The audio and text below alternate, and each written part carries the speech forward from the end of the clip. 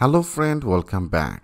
In our previous video, we successfully update our logging page. Right now there is another page as a forget password. Friend, our concept will be just like that same. Here I want to customize our theme page as a auth recovery password.html. Okay, now I want to update in particular that position. So if you want to do that work, first of all, you have to find out that file locations. Right now we don't need this. I have already done our logging. Okay, here we successfully done it. Right now our register also will be needed. I will copy from the login.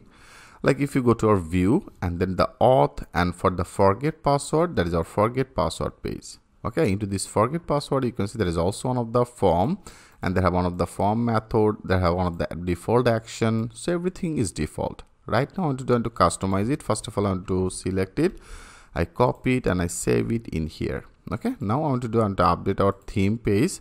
If you go to our theme page, that is our page is auth recovery password.html.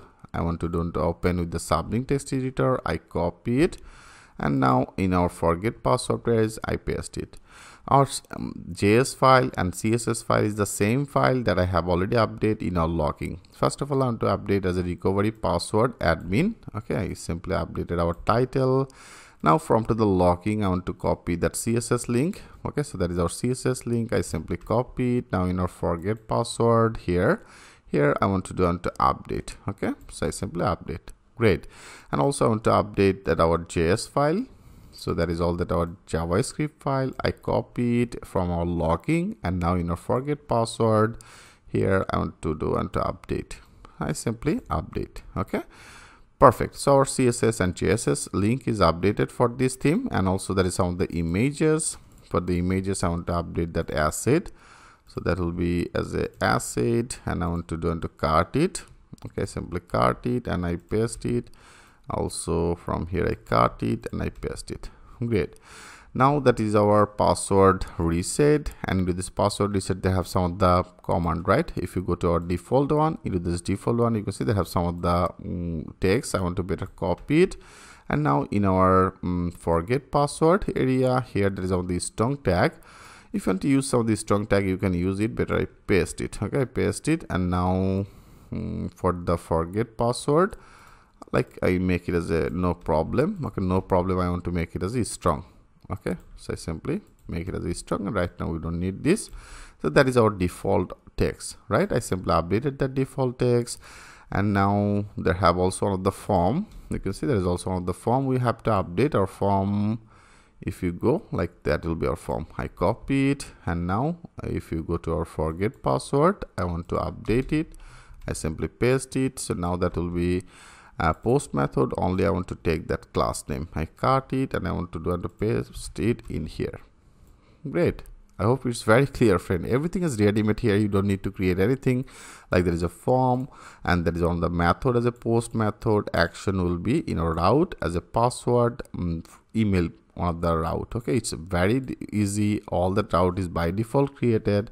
Here you can see there is a forget password, there is a password reset in our auth, and new password controller store method is work for this. So that is on the default controller default method.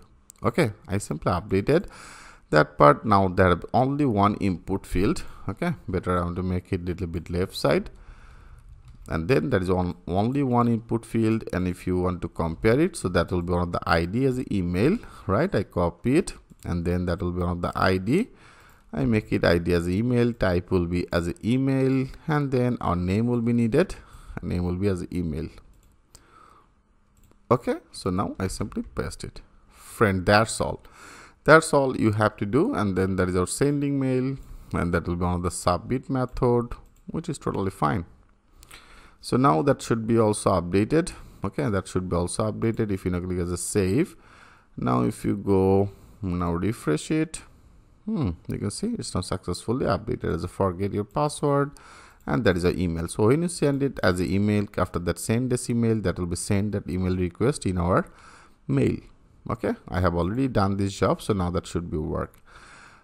So here our every pages is now customized it. I have customized that register page. I have customized our logging page. It's also successfully working. I have all right now customized our password page. Okay, so now in our next video I want to do like I simply log in with the user and then our password is 1234567 Now if you log in, right now you are successfully logged in. So in our next video I want to discuss about our profile. Okay, so here if you want to change that profile images, if you want to update the profile name, username or email address, how can change it, and also how can change that password reset option with multiple validation. So step by step we'll go more deep. As I told you friend, that will be one of the complete project. I will try to explain everything step by step with you. I hope you will like it very much. So thanks for watching. I will see you in the next video.